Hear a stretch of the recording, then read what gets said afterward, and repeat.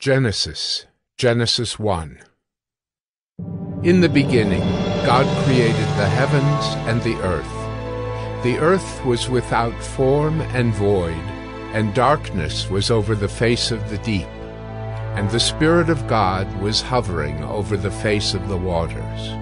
And God said, "Let there be light." And there was light. And God saw that the light was good, and God separated the light from the darkness. God called the light day, and the darkness he called night. And there was evening, and there was morning the first day. And God said, "Let there be an expanse in the midst of the waters, and let it separate the waters from the waters." And God made the expanse, and separated the waters that were under the expanse from the waters that were above the expanse. And it was so. And God called the expanse heaven. And there was evening, and there was morning the second day. And God said, "Let the waters under the heavens be gathered together into one place, and let the dry land appear." And it was so. God called the dry land earth, and the waters that were gathered together he called seas. And God saw that it was good. And God said, "Let the earth sprout vegetation, plants yielding seed, and fruit trees bearing fruit in which is their seed, each according to its kind on the earth." And it was so. The earth brought forth vegetation, plants yielding seed according to their own kinds, and trees bearing fruit in which is their seed, each according to its kind. And God saw that it was good. And there was evening, and there was morning the third day.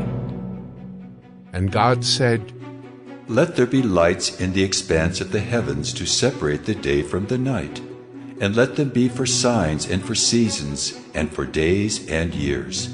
And let them be lights in the expanse of the heavens to give light upon the earth." And it was so. And God made the two great lights, the greater light to rule the day, and the lesser light to rule the night, and the stars. And God set them in the expanse of the heavens to give light on the earth, to rule over the day and over the night, and to separate the light from the darkness. And God saw that it was good. And there was evening, and there was morning the fourth day. And God said, "Let the waters swarm with swarms of living creatures, and let birds fly above the earth across the expanse of the heavens."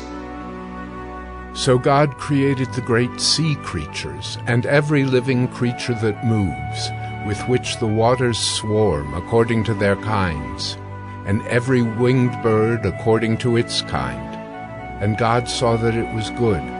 And God blessed them, saying, "Be fruitful, and multiply, and fill the waters in the seas, and let birds multiply on the earth." And there was evening, and there was morning the fifth day.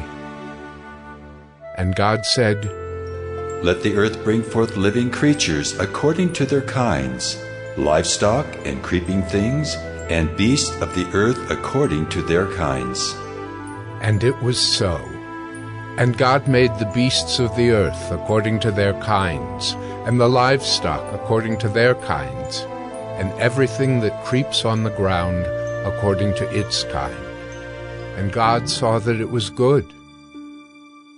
Then God said, "Let us make man in our image, after our likeness, and let them have dominion over the fish of the sea, and over the birds of the heavens, and over the livestock, and over all the earth, and over every creeping thing that creeps on the earth." So God created man in his own image. In the image of God he created him.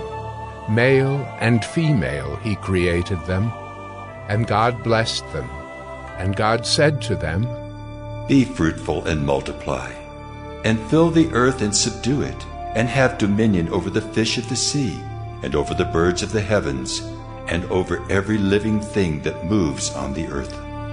And God said, Behold, I have given you every plant yielding seed that is on the face of all the earth, and every tree with seed in its fruit. You shall have them for food.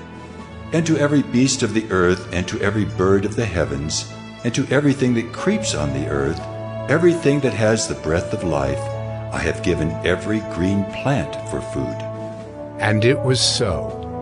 And God saw everything that he had made, and behold, it was very good. And there was evening, and there was morning, the sixth day.